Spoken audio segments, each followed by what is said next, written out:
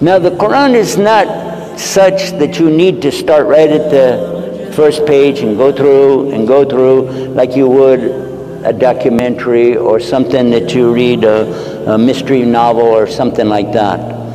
The Quran is such that Allah can guide you by whatever page you open it to. If He wants to guide you, you can believe He can guide you right to what He wants.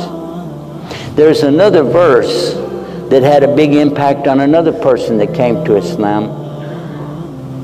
A young man had been into drugs, he had been into so many bad things and so much trouble, and he was on the verge of committing suicide. He was about to just take his own life. He was just wandering the streets and he saw some men standing on the corner in the city in Texas, and he saw them giving out some pamphlets or something, and he asked them, and they recognized right away, this is a drug addict, this is a bad guy, you know, we don't need you around us.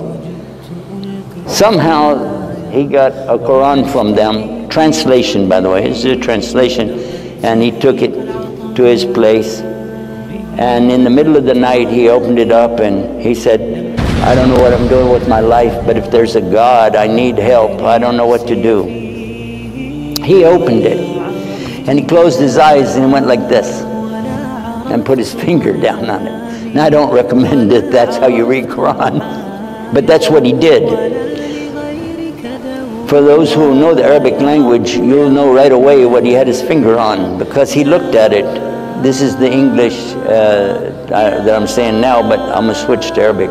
أعوذ بالله من الشيطان الرجيم اليوم أكملت لكم دينكم وأتممت عليكم نعمتي ورضيت لكم الإسلام دينا. He saw that.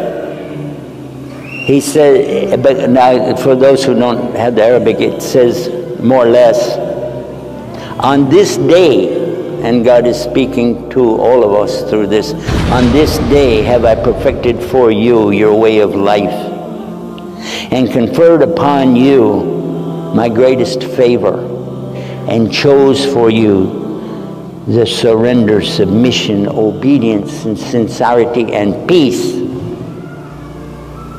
which is the summation of the word Islam.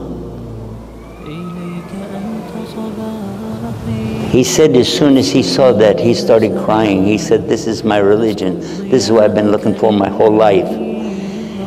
He couldn't go to sleep. The next morning he was banging on the door of the masjid. Of course they're there for Fajr, you know, for the morning prayers. And he was standing there and they said, that's that drug addict guy, you know, oh man.